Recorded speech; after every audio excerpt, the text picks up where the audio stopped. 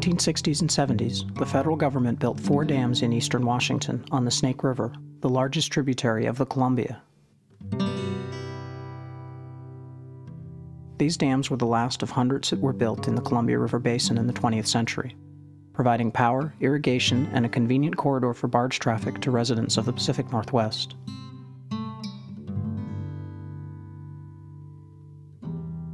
In the mid-1990s, salmon and steelhead numbers in the state of Idaho reached historic lows. As a result, environmental groups and tribal, commercial, and recreational fishing interests have called for the 4 lower Snake River dams to be removed. This idea has been met with strong opposition from communities dependent on the dams.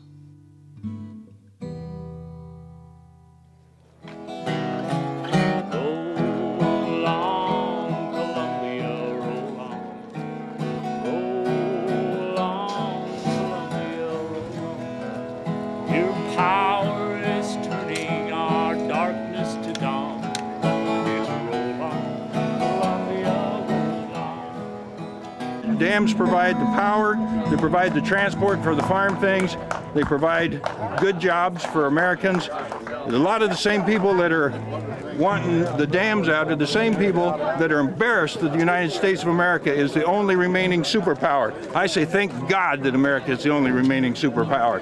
And we need to keep our superpower status by keeping our dams in, by keeping our economy strong. Thank you very much. There's pictures in the newspaper. You could literally almost walk across the river on the boats. They were so full of people fishing out there for the fish.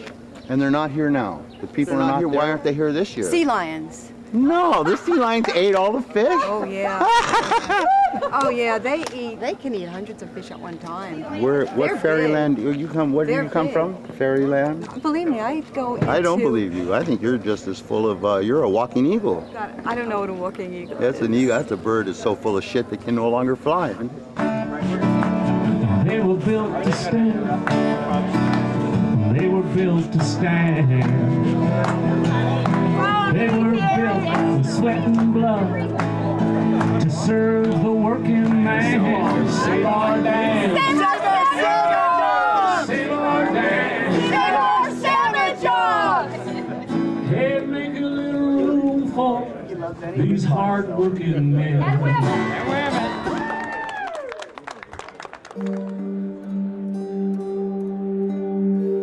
The central part of our discussion will be the Endangered Species Act, a well-intended law, but one that has serious consequences on rural communities. We approach the Endangered Species Act protection from the perspective that salmon mean business. To make these rivers work, we need to maximize our investments to make sure that the negative impacts of the dams in the Columbia Basin are reduced. Eliminating the Snake River dams would devastate the agriculture in eastern Washington, and it would force many farmers off their land and turn agricultural communities into ghost towns. Our treaty reserves to our people the rights that have always been exercised. The Nez Perce tribe continues to support breaching the 4 lower Snake River dams and investing in the local communities affected by that decision. It is no secret that the environmental groups seek to impose pain upon every sector of this region until we all support the ultimate goal of these groups, which is removal of the dams.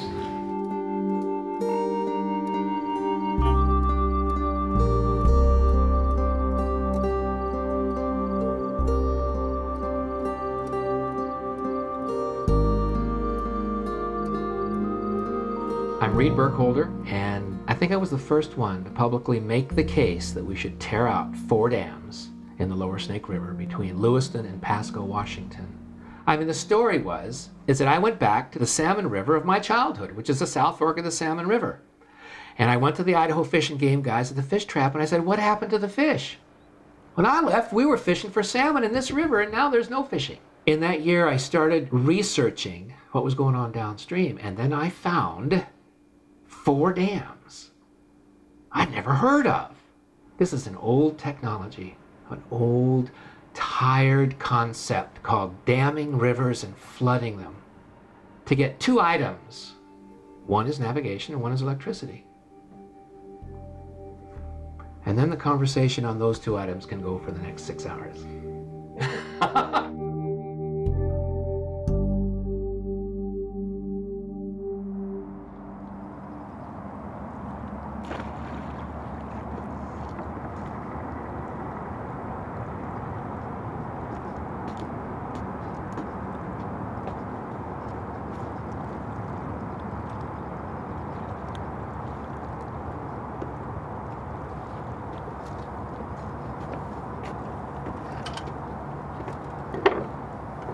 reason I got one is because I forgot to bring my other club. I forgot my good club. Should have had a live one, that's what I like to do. But she strangled herself and make for a good din-din though.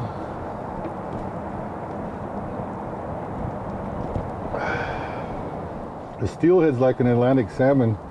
When they spawn and stuff, then they can come back out of the same river or stuff or whatever and go do it again.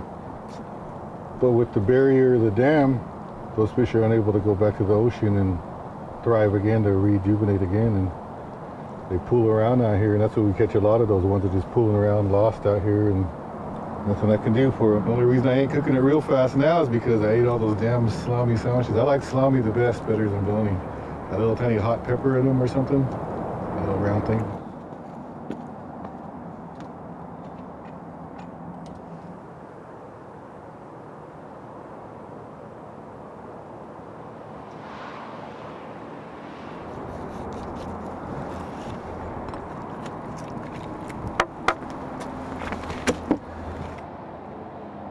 This is my hibernation spot. Or I guess my cocoon, I guess. When I crawl in here, I crawl in there and I just sleep hard, and I gotta get past that waking up at 10 o'clock every day, but I work it late at night all the time, so here's a mirror I never use. The Portland Area Director determined the Facilities Management Branch to herewith state his intention to comply with the regulations set forth in 25 CFR 2248.8, abandoned property, which states, no vehicle, trailer, boat, or other personal property shall be abandoned on the sites. Property abandoned in violation of the regulation in this part may be removed without prior notice to the owner and may be disposed of at the owner's expense. This truck canopy has been deemed abandoned by a federal law enforcement officer. Blah, blah, blah, blah. This place is... I know I hate to leave out of here, so, but if I have to, I have to move my operation someplace else. The main thing about this place is this here is close to the cities, and I know I could make my keep here stuff if I just wouldn't get bothered.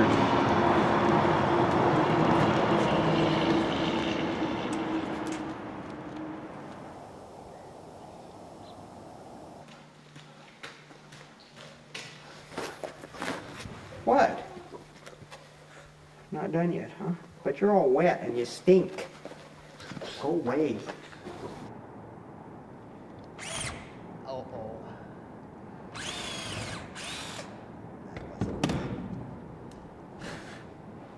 We'd been saving for it for several years, knew that we were going to do this, and so we had money put aside to pay that first year's worth of bills. So we didn't have to start out borrowing money to operate the first year. And unlike most farmers, I've been on a cash basis ever since. That's the main reason that I'm able to operate, is that I'm not servicing a bunch of debt. That and the fact that my in-laws are willing to rent the ground to me for 2/3 of what they could rent it to anybody else. And sometimes that really bothers me. Really? Well, yeah. I mean, I know I'm not legitimately making it on my own, and that bothers me.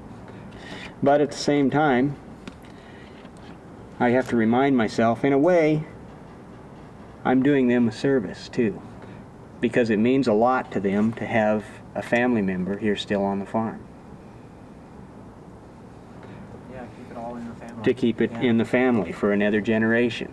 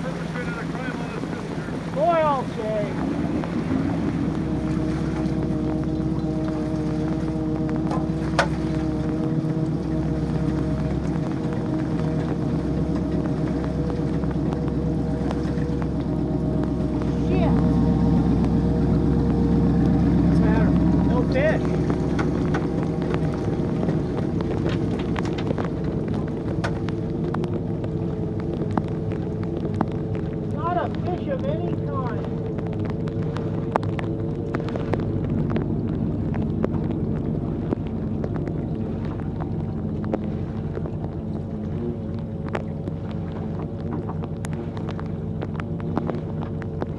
Really sure what the hell to do now.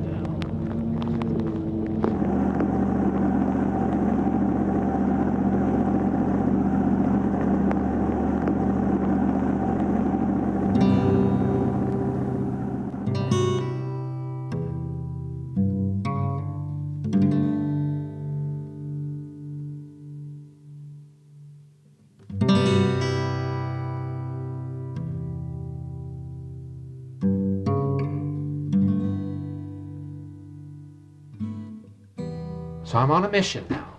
The mission is broader than salmon recovery. It's a foundation for salmon recovery.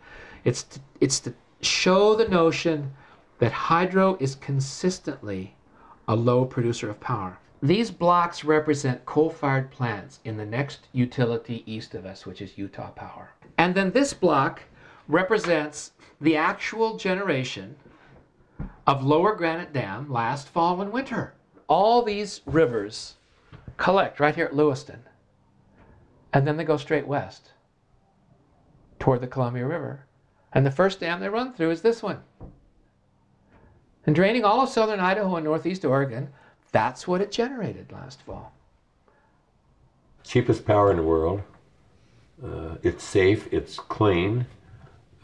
If they want, breach these dams, we put do they want coal-fired generation? Do they want gas-fired generation? You got to replace the power somewhere, And a couple summers ago, we had a drought here, and of course prices went sky high. People were having brownouts, and people realized how important this power is.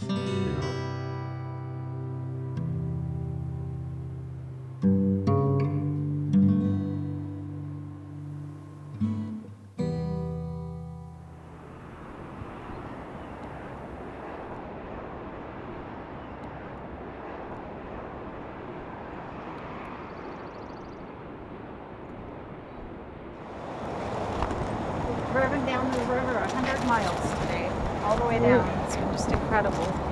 Yeah, because we started our season stuff, and we've been getting a lot of sturgeon and catfish and walleye, and the market hasn't been too well for those, so just going to just concentrating on the smaller hoops and hope the good ones come up to the dam and waiting for the fresh ones. That's beautiful fish. That's not nice. Yeah. Because I get a lot of them paler ones and stuff, but I will sell the older ones. And the only bones you'll have will be right here. This here high part right here. Then on this piece will be right clear to here. You want another one? Two in here. Okay. Go ahead and set that on the table and get some change here. Okay.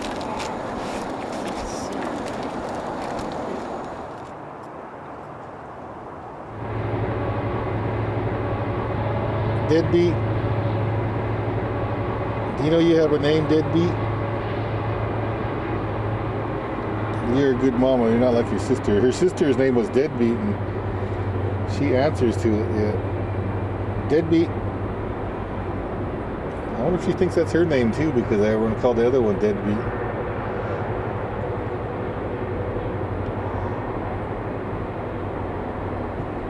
And I used to kick these cats, shoot at them with the BB guns, and they still come back. Black base. Black base. Hey. Here, get it. Get it. Get it. You think those people were happy with their fish? To me, that just looks like a meal I sent off that I could have ate myself. With $15, I keep myself alive for a week and a half, and with the one fish, it's only 2 days. I guess in this world, you always got to have money and stuff. But money don't seem to make you as happy as just being happy, I guess. I don't know. I guess if I was at the stores all the time and I'd like to go to the movies and carnivals and the tavern, or I guess I'd want money all the time. Here it's just, I'm able to see it as a basic survival need, and sometimes I get in that pop hungry mood and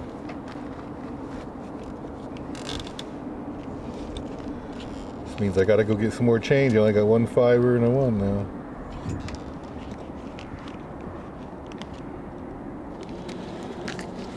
If there was more money in fishing stuff, there'd be more Indians down here doing it probably.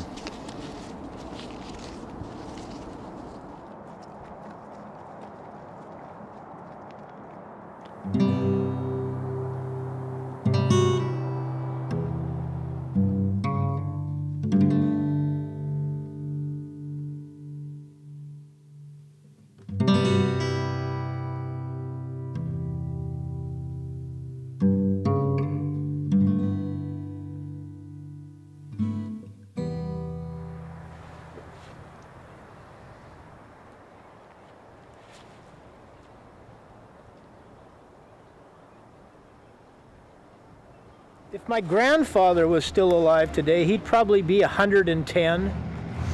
And he started fishing when he was a boy in Bristol Bay in the sailboats. He was in sailboats in Bristol Bay for 55 years and survived. Yeah.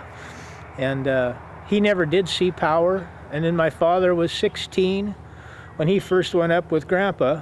And my son, he fished with me for about 3-4 years in Alaska also. But it really wasn't, fishing's not for everybody. You know, it really isn't. I mean, and you can't get down on somebody for not wanting to do it.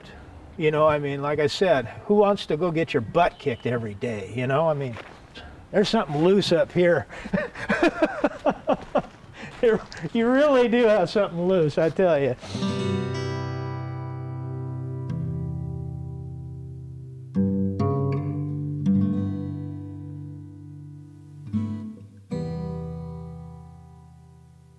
Tell us a little bit about just what's been going on with the fish seasons, the compact. This is their traditional downtime for us and for them to make decisions on the summer, to make, you know, how to regulate the sports and regulate the Indians and regulate us and to get this spring deal out of the way. That's just been a pain in their rear the whole time, and they got to be careful that they don't go over these impacts. And they found out that last year during our tooth net fisheries that we did go over our impacts, and some of the biologists just about lost their jobs over it. And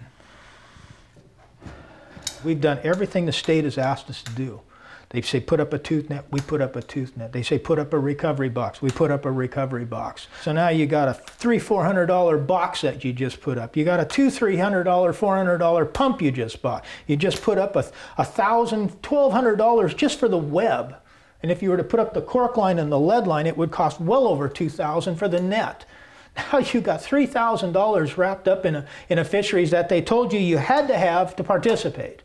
And now they're going to give you 2,000 fish for the season. That averages 13 fish per boat. That averages $1,200 a piece. Just to participate in a losing proposition. Sometimes you feel like we should just get a hold of the whole fleet and go fishing. Arrest us, all of us. You feed our families. You know, you take care of. You know, you made the laws, you put us out of business, then you take care of us. That they do that with welfare people all the time.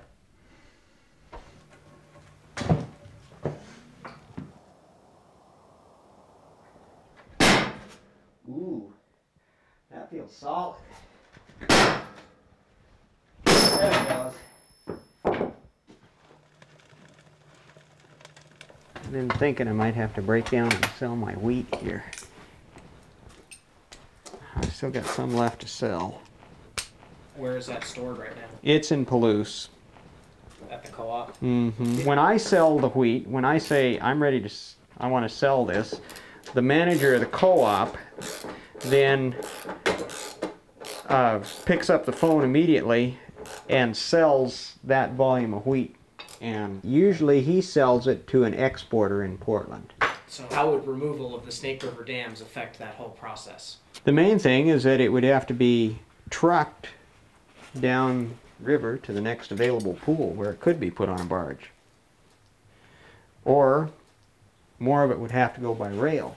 We would still ship grain without the Snake River dams, but anybody who thinks that it wouldn't have an effect on rail and trucking rates is kidding themselves. Everybody talks about removing the Snake River dams, but the last time I checked, there were 4 species of endangered fish that cross the Snake River dams. There's 12 that cross the 4 lower Columbia dams. Those 4 lower Columbia dams would be just as easy to remove as the Snake River dams. They all have earth-fill portions too. So if we're really talking about saving fish, why aren't we talking about removing the dams that 12 endangered species cross instead of the dams that only 4 endangered species cross? The answer to that is that if you remove those 4 lower Columbia dams, it impacts people in Portland. A large population base would have to face the costs of their environmentalism. If you can shift those costs strictly onto a small population here in eastern Washington, you can get away with it. I'm actually in favor of taking out the dams if they start with Bonneville, because that's where it'd do the most good. But it's not about doing the most good. I don't think it is anyway. It's about doing what you can get away with.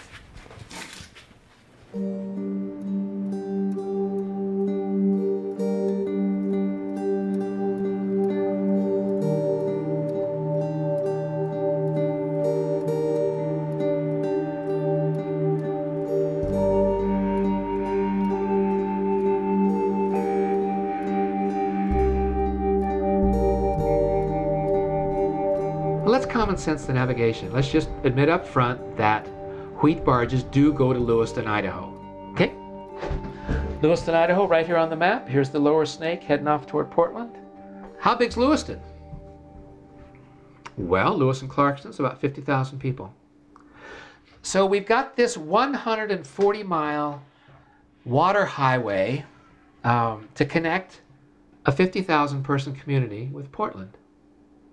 Now, how important do you think that really is? One barge will take 35 rail cars, and one barge will take 150 semi-trucks of wheat down the river. Fuel is the same way. You know, one barge can take a ton of wheat real cheap. If we lose this river system, our roads are going to be jammed with trucks between here and the Tri-Cities. Do you have any idea why the farmers are so concerned about the prospect of having to ship their wheat by rail and barges? They're afraid they're going to have to pay a few pennies a bushel more for their freight. But that's the problem of being a wheat farmer in the interior United States. Imagine what it's like to be a wheat farmer right there, and I know one. Okay? There are no barges. You don't ship wheat by air, which means you ship it on a railroad car, and that's the bulk of your cost is transporting it to Portland. It's just one of the hazards of being a wheat farmer. Sad but true.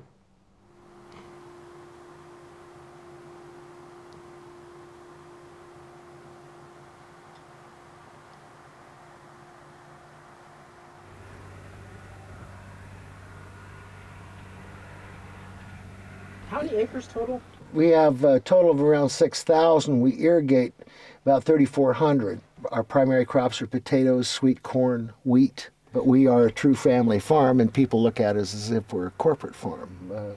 It's not the little duckies and the horses and the goats running around the little farmstead and people putting their vegetables in baskets. No, we put them in trucks, and we put them in, and they go and they're cleaned and they're sorted and they're, you know, we still have turkey on Thanksgiving and things like that. But this is family farming, and if you do it like they did it 3 decades ago, you're not here anymore.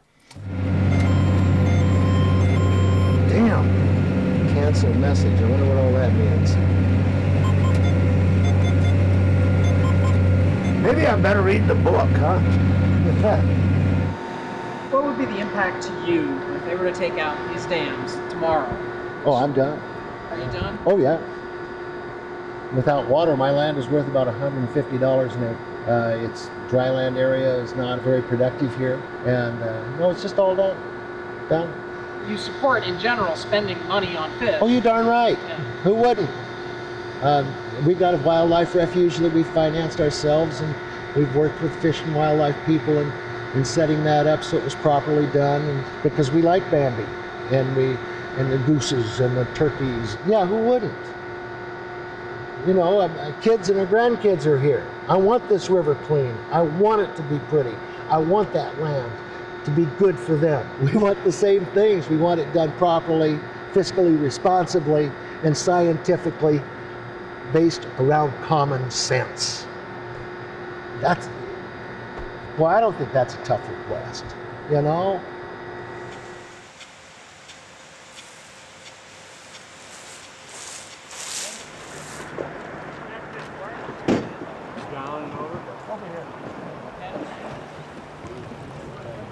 Hey, they're eating our fish. And they probably are. Yeah, I just saw them eat one. They're pretty effective. Yeah. Best fishermen on the river.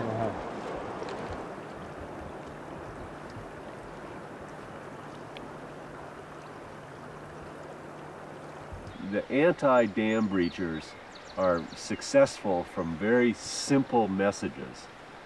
And, you know, we have to just work on simple messages. The economics of salmon, you know, I think there's enough numbers and studies out there that we could put together a bam, bam, bam, bam. Here are the economics. You know, here's what the power's worth. Here's what the irrigation costs to fix. Here's what, you know, and start throwing out numbers and hear what the fish are worth. For river communities like salmon, we could simplify this to only one message at this point, if we wanted to. That one message being jobs. Jobs for security. Your town. Jobs and economic security. You can talk that in Chalice, who's suffering terrible depression.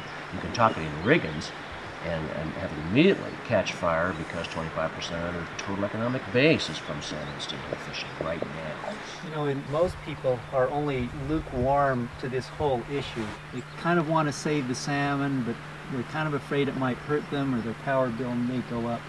But if we can present this vision of a better future where they can catch fish that they can actually eat, where they can have recreation in their backyard instead of going to Alaska, and where they can have economic prosperity, it can be a really positive message that's appealing to businesses in particular, which is an audience that we're ultimately trying to reach so they can reach the politicians.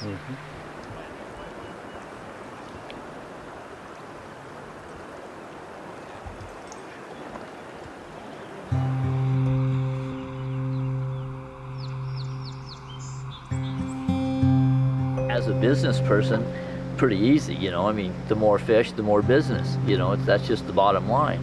People that live in small communities like Riggins, we all eke out a living by doing all we can to bring food to our mouth. When we have to depend on things like a fishery that you don't know what's going to happen from year to year, it's really hard to know how good your business, how good your whole lifestyle is going to be the next year. The fishing is the main bulk of everything for everyone in town. From the restaurants to the tackle store to the liquor store. Salmon is the lifeblood, so to speak. We need to get them going. I would love to see them come back financially. I mean, it makes my life easier, but it's more than that for me. I want to be able to see my grandchildren fish for salmon in Idaho because it's our legacy. If it takes removing the dams, so be it. I think there's a way to get around it to where everybody's happy. There's got to be. There's got to be a way to do this, and it needs to be done.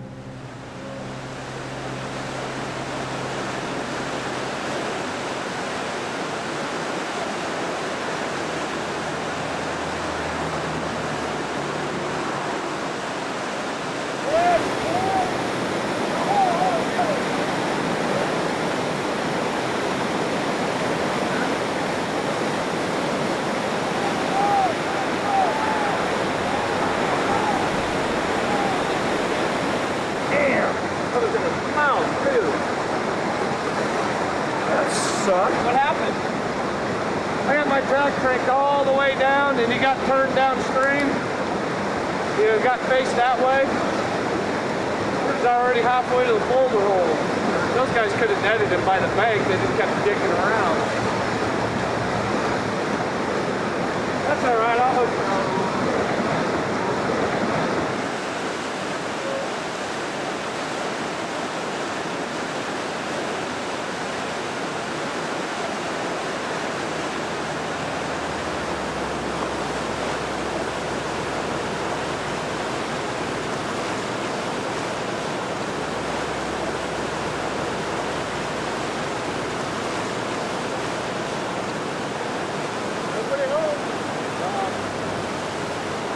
Usually we have to fight for this spot right here with these white guys. Last year they pulled out a pistol, a 44 Really? mag, yeah.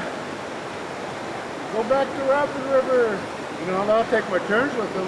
But you know, other guys will come down here, they just jump in with their net, you know. As long as you respect them, just go ahead, please, go ahead. You know, so last couple days I've been getting along with them, so. Yeah, if you're gonna go, you might as well just hook up the Java. Go ask him what all he put in that one. I want mine just like that. Don't screw it up. And I don't want no special sauce. Go a little bit of the rocks. Here comes this little Indian car. Stops there and parks. Jumps out, grabs the pole, and just takes off. I'm like, where are you going? He just kept walking. Man, I'm going to go to the truck and get my gun. You are going to move your car. As soon as I said 357, come back up. You haven't seen him anymore. Hey, that guy last night, I told him, I said, you drop in this hole today if we're going to play Cowboys and Indians. We all know how that ended up. Oh, right on that rock. Here it comes.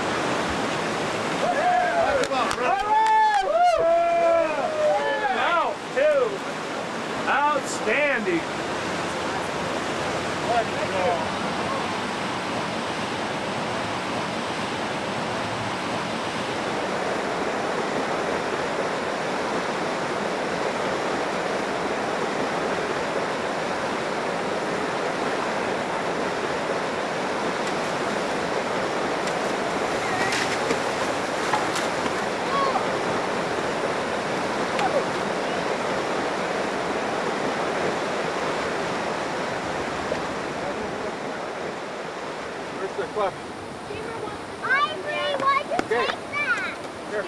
Jimmer's turn. Come on, Jimmer. Oh, that's a snail. Let me see that. Oh, careful, his teeth are gonna... Oh! Oh! Teeth! Teeth like... Oh! What happened to that other class? Aaron, you want to take? Yeah. Take as much as you want. I'll hold on to that one.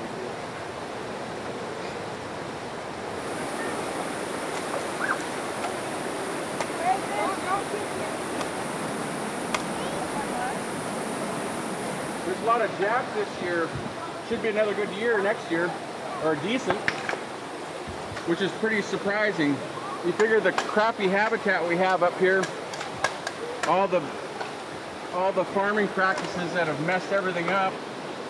You know, from 1980 to 2000, the runs were just pitiful, you know.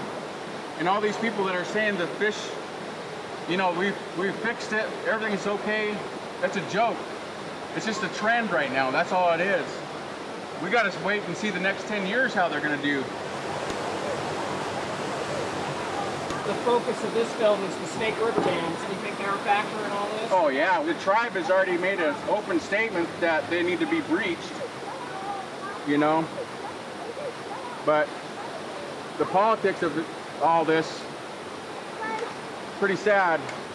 You know, we had clear title of the land, and when we ceded it over to the government, we held certain rights, which was to fish, hunt, and gather year-round, and so that's a property right, you know.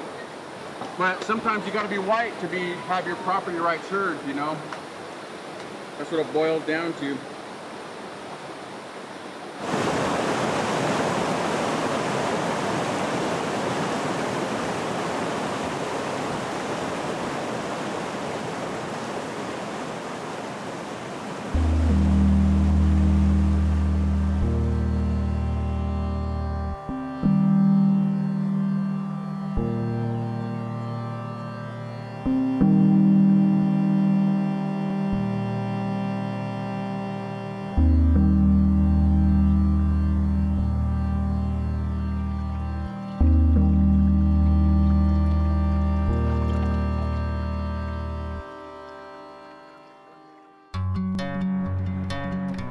These juvenile salmon and steelhead in the early spring of the year get into what we call a smoltification process. They have a very brief period.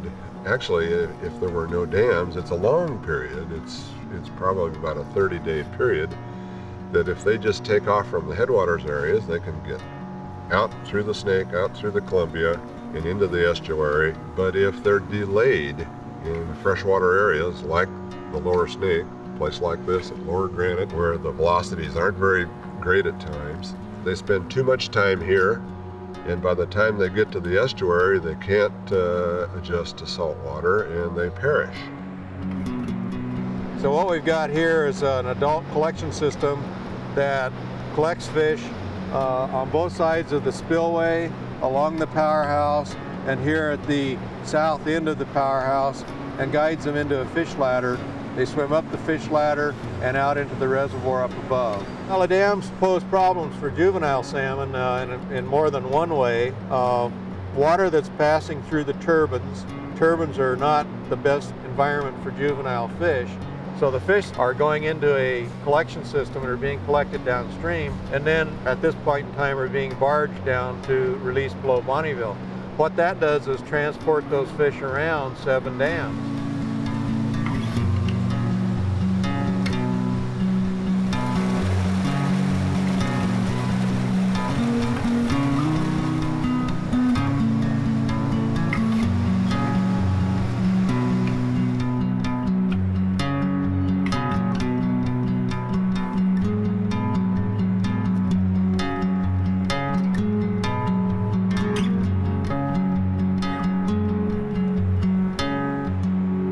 It was the Lower Snake River Juvenile Migration Environmental Impact Statement, something like that. You know, how do we get the fish to and from Idaho to the ocean? One option was to do nothing. And the option they picked was to continue the same path, which is more techno fixes at the dams, improved barging, you know, just trying to techno fix the status quo.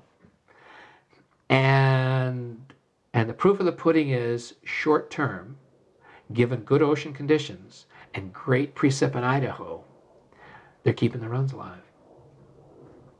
Now, you get bad ocean conditions, and right now we have medium to bad precip. And the story, we'll read about it next year. We'll see what happened.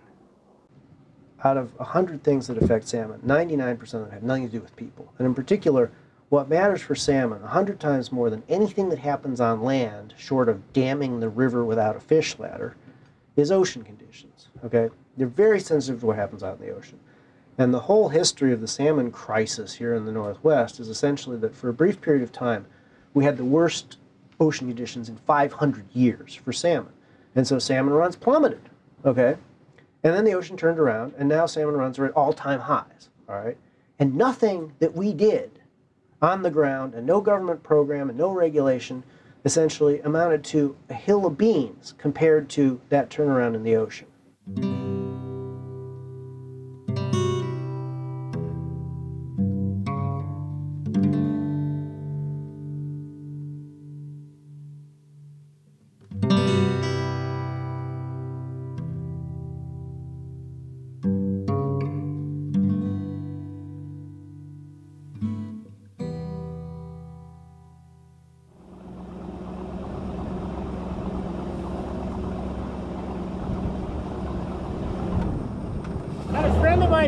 Replaced my steering and he hooked it up backwards. So to go right, you turn left. To go left, you turn right. It's really hard to get used to.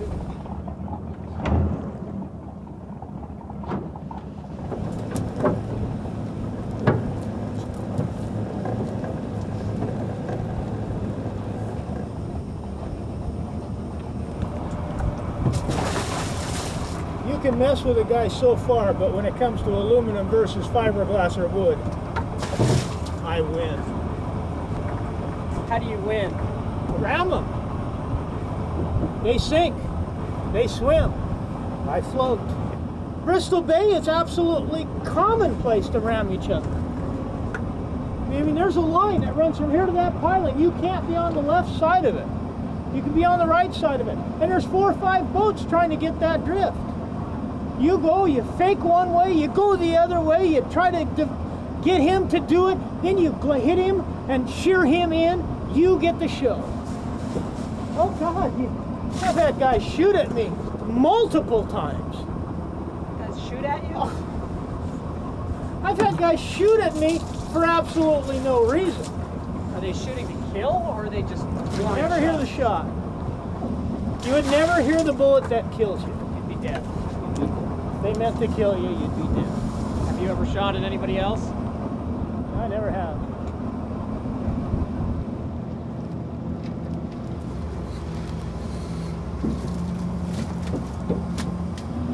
We got turned in to the cops the other day for shooting at sea lions. 2 big bull sea lions here, and boy, they were wiping us out. They took 8 fish, and we got 1 apiece.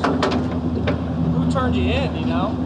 Yeah, there's some tree hugger that lives, some young gal who comes from lots of money, has nothing else to do, environmentalist, everything has the right to survive. Whether you do or not, that's not besides the question.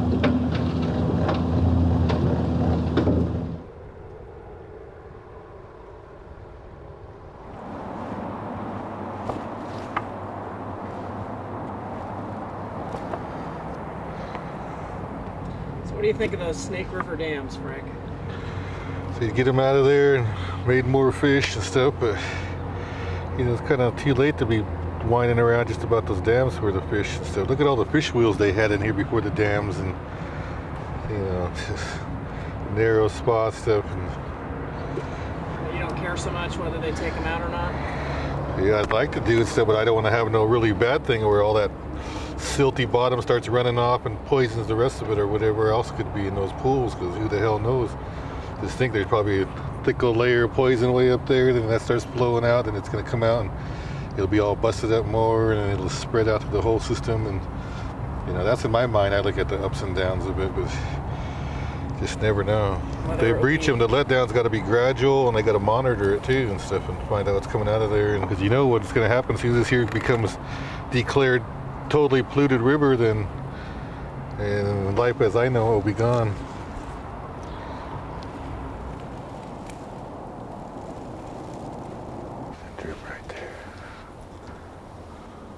How long will that take to dry out? Probably at least 10 days, maybe 7. Depending on the heat that'll come out on right here in front of the fireplace. It'll be tasty anyways, as long as the kitties don't try to get it.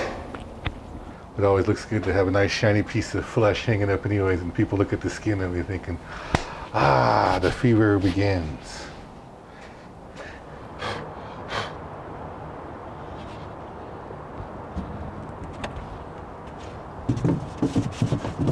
Okay, the salmon coffin's ready for my next victim. For now, I haven't been eating bologna, just salami.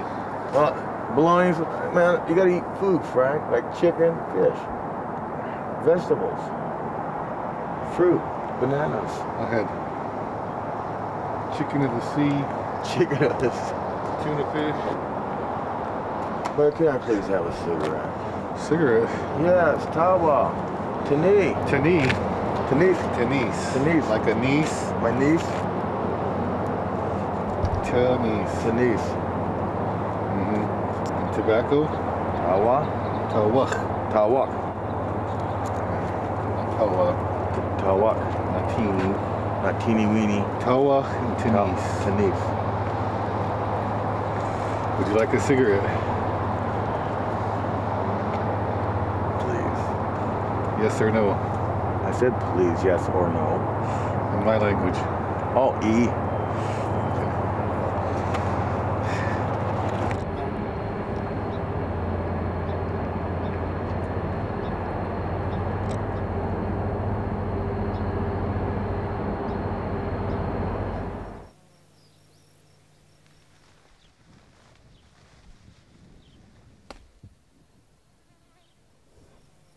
They're at the getting to be the soft dough stage, or as a lot of farmers like to call it, the zit stage. Watery ripe, milky white, ripe, soft dough, hard dough, and then thrash it. It's been hot ever since this stuff started blooming. And there's aborted kernels in this head, you can see. This little patch here looks like hell. This is not going to be very good wheat. If I normally produce about 16,000 bushels of wheat, and maybe this year only have 14,000 total. So that means 2,000 bushels at, just for round figures, $3 net. I'll be off about $6,000.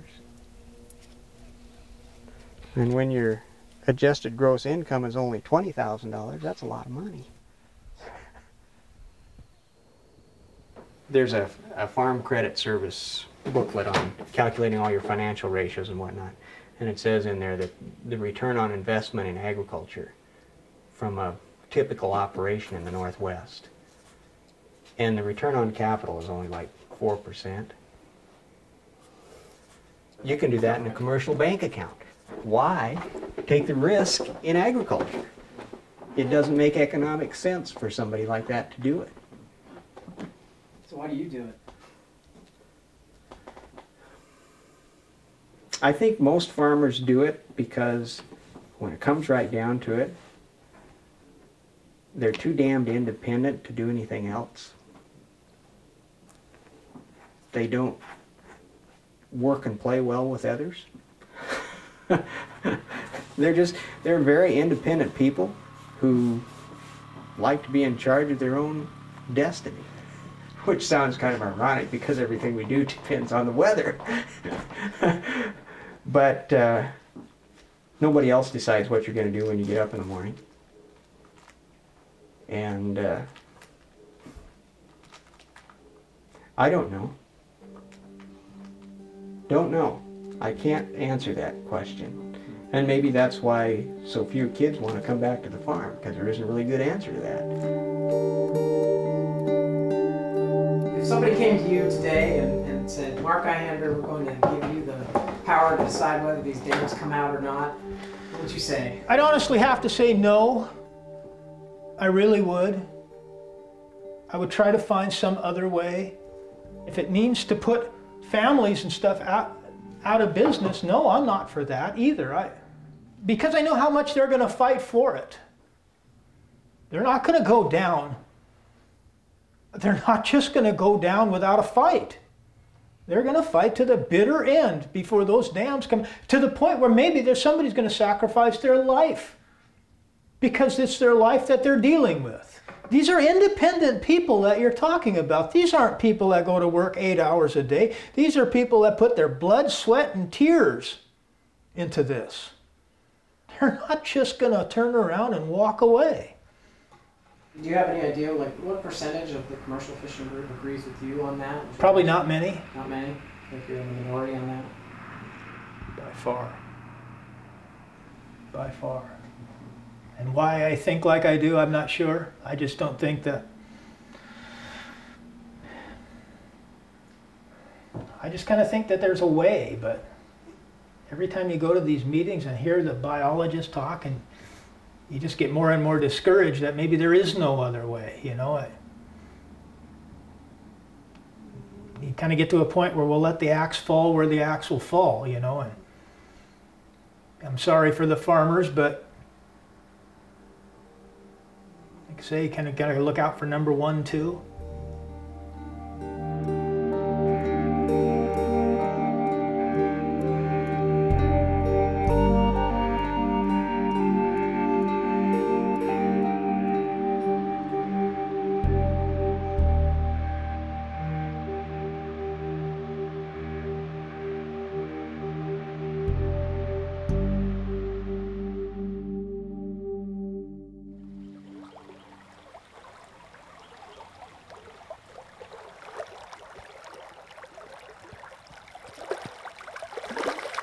Goodness gracious. Isn't this something? Look at them out there. Come on up and what you see, all we're seeing, we're going to get to see more of the life cycle than I imagined here today. This is really neat. Look at that.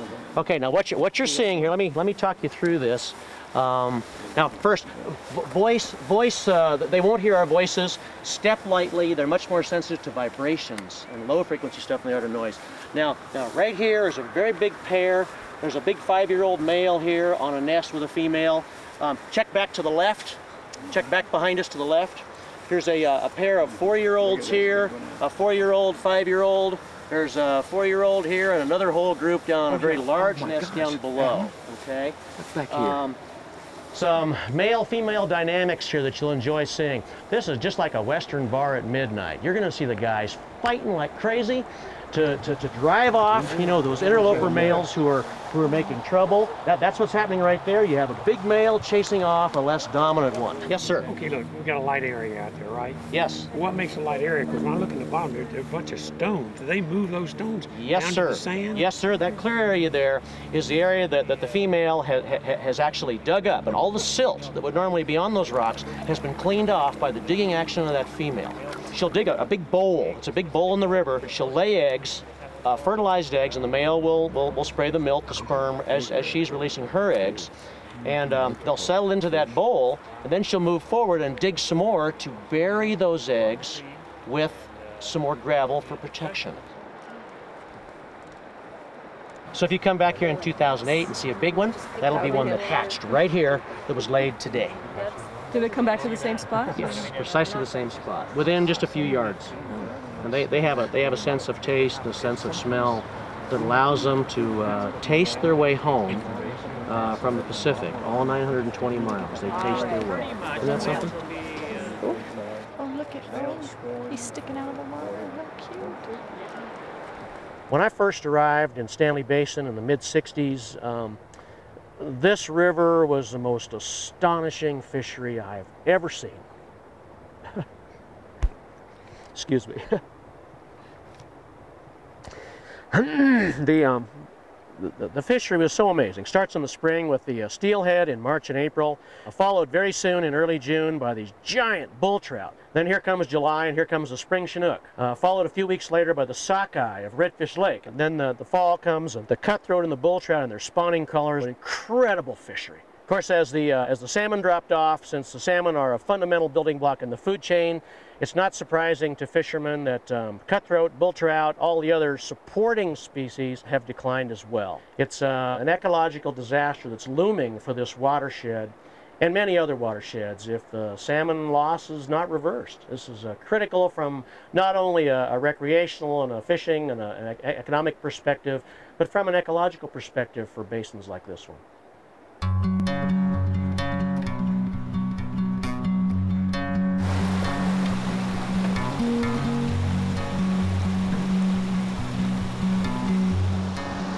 These are our Chinook salmon and what we're raising. They have farm marks on the side of them so that they can hide in the habitat at this age in the weeds and grasses and rocks. From here until probably next October, they're going to be going very, very fast. And then when they get to the ocean is such a food-rich environment, they really put on a lot of growth. The fish that we release that big, they come back as a jack a year later, that big. And then you've got your 3-year-olds and the 4-year-olds that are much more fun to catch than the jacks. Come back huge.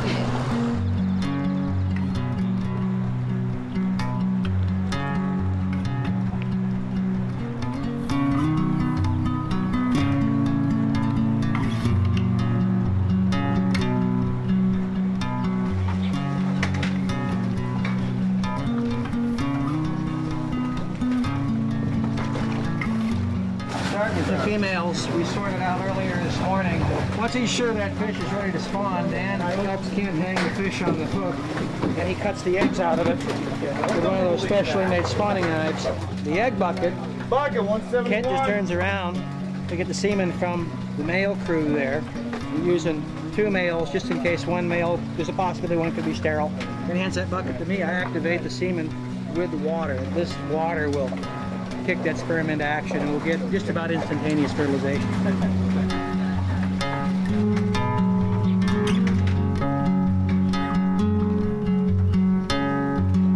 The government screws up many, many things that it tries to do, and it's easy to screw up hatcheries. And for a long time, the way that they ran hatcheries was you're the hatchery manager, you're out, your quota is you're going to produce how many ever pounds of fish, and the first fish comes back and, oh, spawn it up.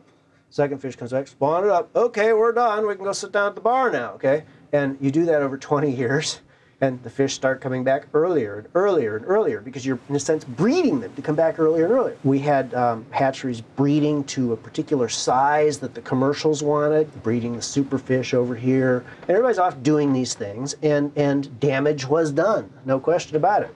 But if somebody sets out to run a hatchery and says, my goal in running this hatchery is to produce a fish that's like a wild fish, there's no reason I can't do that. Hatcheries are an old-fashioned idea designed to perpetrate some sort of fishing after raping the land in one way or another.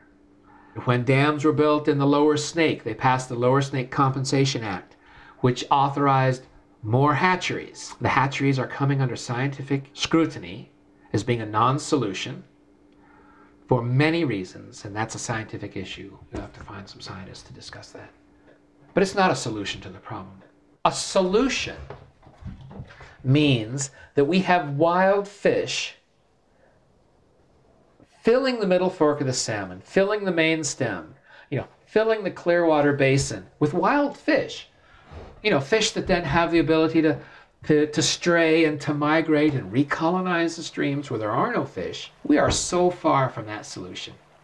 They're coming back well enough to fish on the hatchery right here at Rapid River, at Riggins.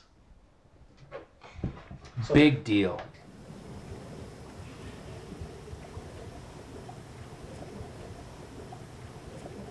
So many fall Chinook tried to climb the fish ladders at Bonneville Dam last week that some were injured or killed in the crush of fish.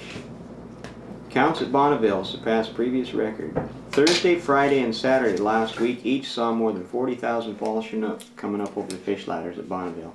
Fish were falling back and getting beat against the concrete walls. Wow.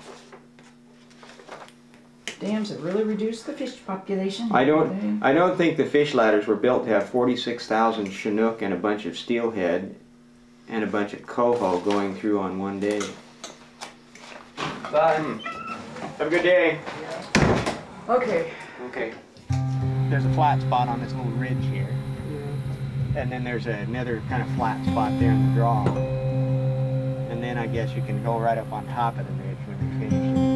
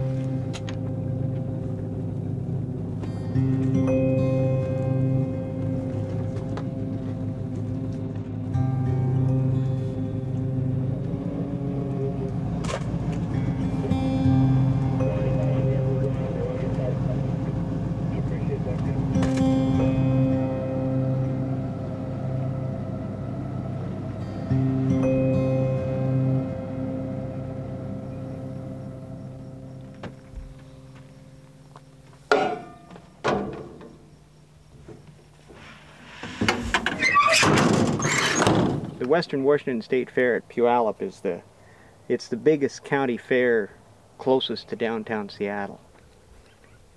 And I bet 80% of the kids who came through there had never seen wheat before and had no idea what it was and what it was used for. That's why the wheat growers go over there and man a booth at the fair every year, and I got to work at it this year. There was a family came through there, and they were just passing by. They weren't looking at anything, but I could tell that the father, or the guy that was with him anyway, had something that he wanted to. But what he was really asking was, does American agriculture still feed the world?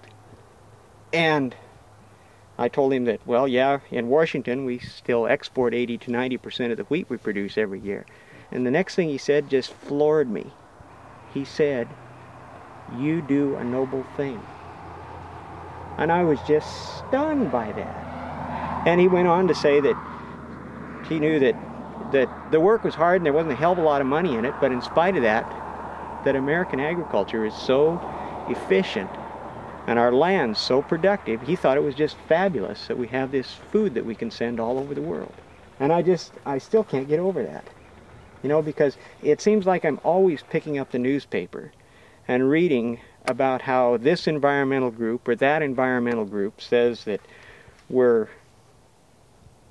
polluting the groundwater with fertilizer, we're poisoning the land, we're using chemicals irresponsibly, we should be regulated more. It's a constant barrage of, you're poisoning the planet, you're killing our children, you're killing all our fish.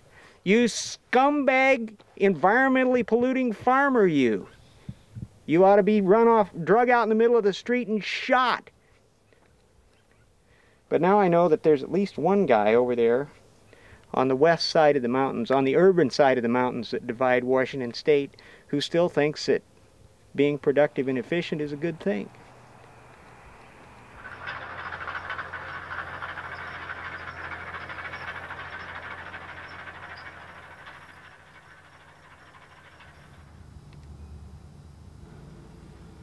Hey there, Frank. How are you? Oh man, feels so good to have air.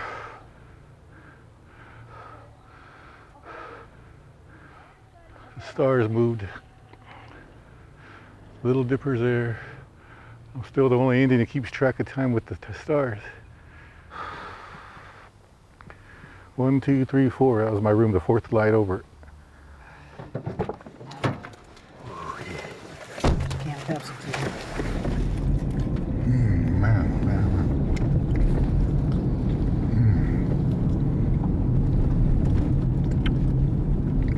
Oh man, oh man. Trailers there, boats there. Walls are still up. Dang, I don't have a flashlight, but I gotta look around, see what I got here. My other gutter's gone. Boats here.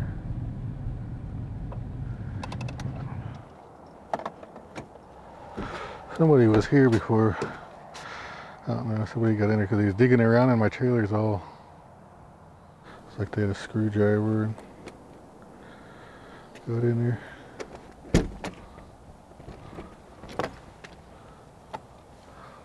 All my food's gone. I hate to look inside, but shoot, I gotta look inside, see if my fishing poles are here.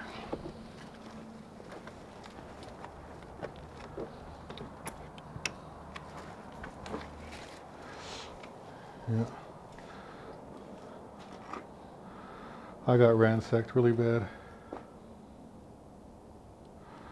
I don't know who did this and stuff, but someone took my stove, my canners, all my fishing poles are gone too.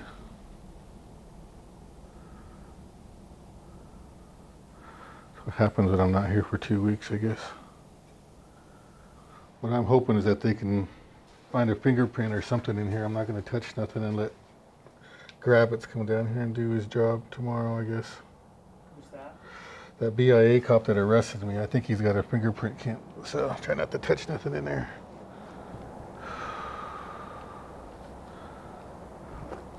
I don't know. I just don't know what to think right now.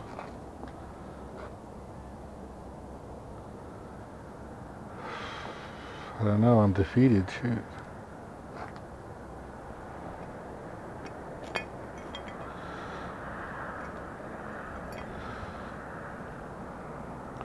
This is on my stove. It's my hanger.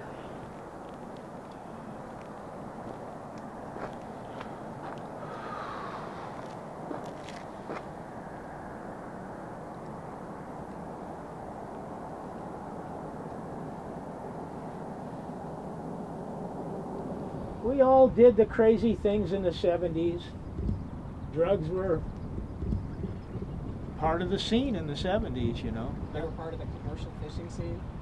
Drugs have always been part of the commercial fishing scene.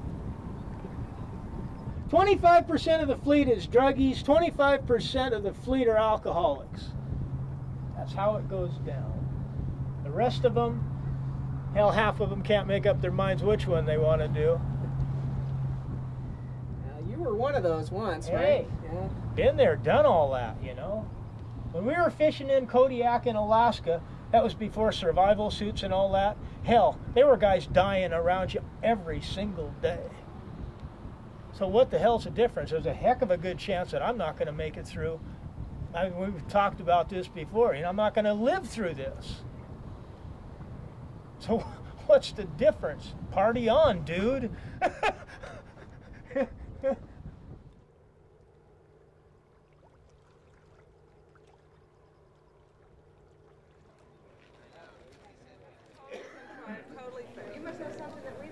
Phony herring, chicken Republicans, phony herring, chicken Republicans.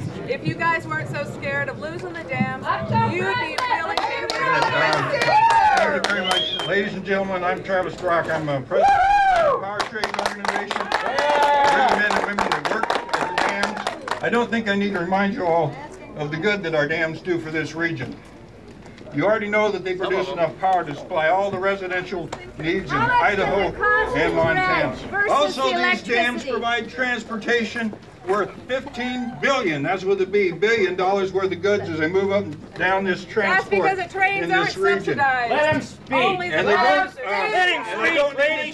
Jesus, you got your own people. You got radicals that are protesting the dams. They're spoiled, rotten, rich kids that are delighted if they can take away sweating your brow. They delight in taking honest jobs away from dam workers. They delight in taking honest jobs away from forest workers. They delight in taking jobs away from port workers, from shipyard workers, from master mates and pilots that pilot these barges up and down the river for us. Good morning. My name is Bill Sotheby and I'm with Idaho Rivers United. For 15 years now, our government, the federal government, has produced one failed salmon recovery plan after another. This year, it's hurting people in places like Riggins, Idaho, in the pocketbook. Gary Lane makes his living working on the Salmon River. Gary, you want to say a few words?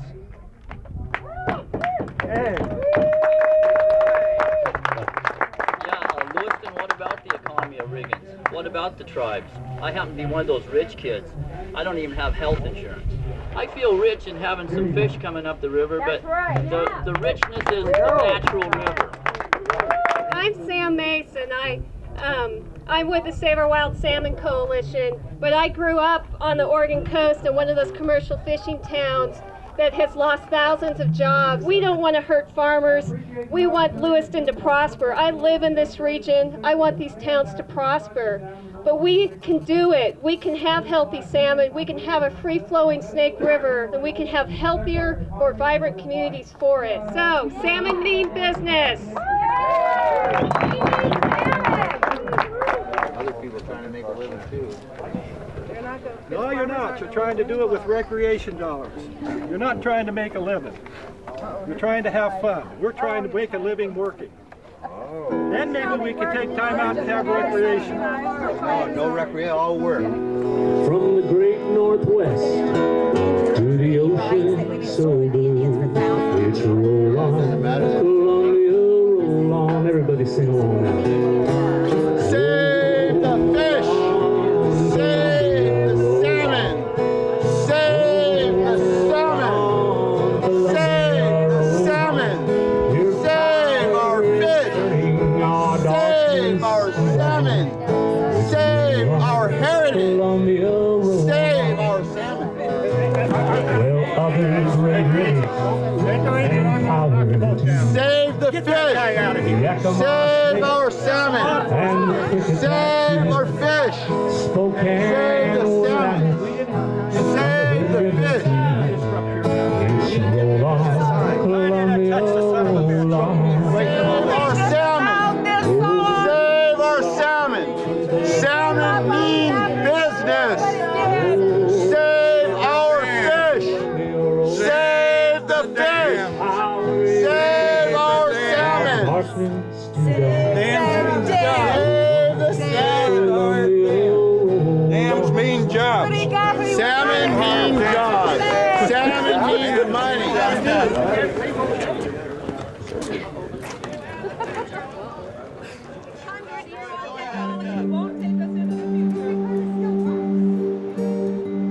When you think of the life of those dams, you know, it compared to the extinction of fish, I mean, there's no comparison. Which straw is really responsible for breaking the camel's back? That's impossible to answer. But this is a straw that we know about. This is one that we can avoid. There is no solution, and there's no hope for a solution. As long as there are 8 dams in the way. Maybe the best thing to do is let's just lower those bloody dams. Shut off the switch. No generators running. None. Let's do that for 30 days and see how people like it. And all of a sudden, you know, Martha, I can't find the papers to go to the Sierra Club meeting. Why can't you find them? There's no lights! You know?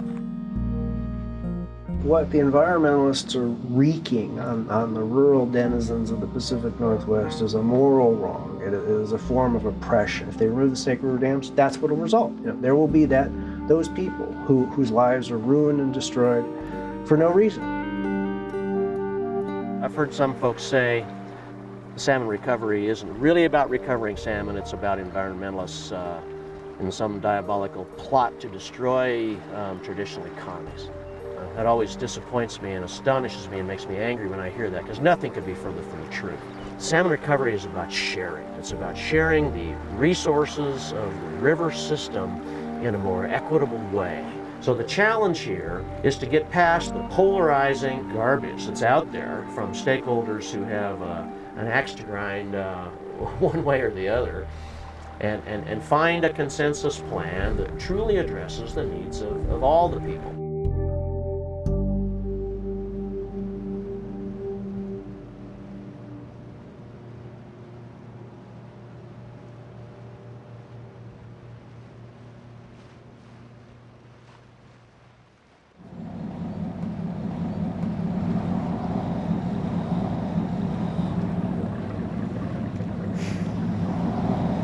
Okay, you're back on again.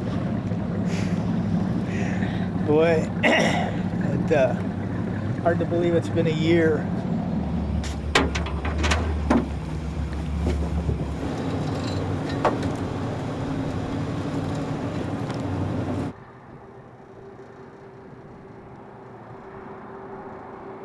Yeah, you just forget about how rotten you felt. You forget about how sick you felt, and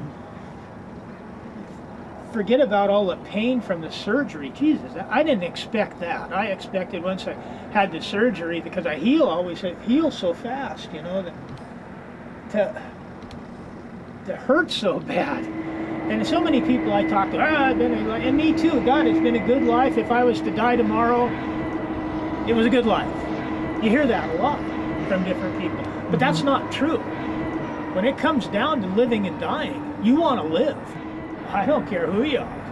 You know, you can say all that you want, but when it comes right down to it, there's nobody here that doesn't want to live.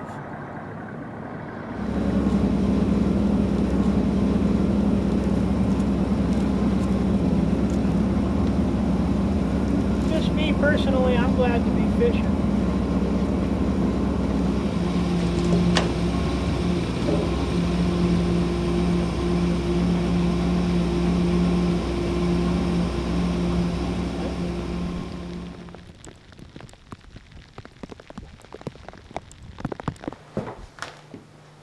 So where did I leave that 12mm wrench? It's probably gone to join the 10. had it in my hand. I keep thinking if I clean up some of this crap around here, it'll show up.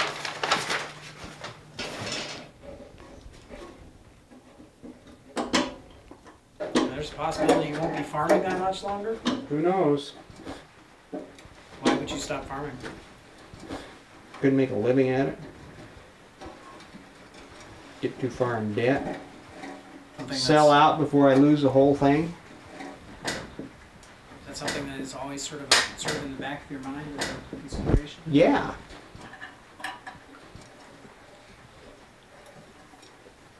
I haven't made an equipment payment to my mother-in-law for 2 years. If I was financed through a bank, if this wasn't a family thing, I'd be in trouble right now. You've got a box kind of like this under the dash of your car if you've got air conditioning. It just doesn't look quite this crummy. Well, I got a can of paint here. I'll put a coat of paint on it. It'll look 100% better. That's the last thing you buy before you go out of business is a bunch of paint. Paint everything up before you put it in the auction.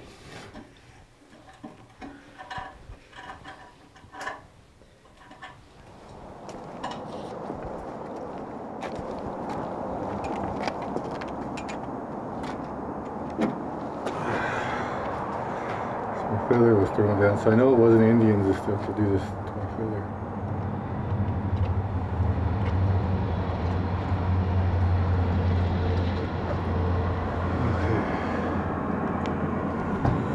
To the water. I have to fix my back ties in there and stuff. It's from that buoy. I got a thing off that piling over there. It goes that buoy and it goes to shore, and I'm able to tie over the string that holds it open. But I know I'm short on twines and all kinds of supplies in camp, and I don't have a knife to even cut off the old webbing or anything and stuff, and anything to patch those holes and stuff. I'd use the string off of those fishing poles or something. I don't have any. And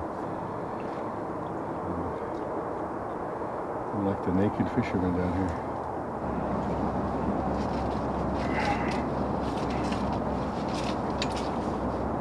So sad to see it like this.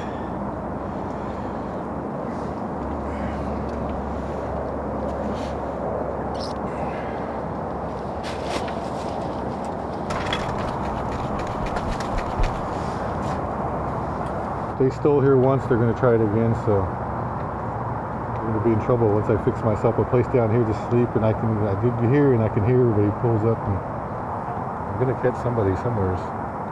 What I do, I don't know. I catch one. Maybe I'll do like I do with the fish, club it on the head, I don't know.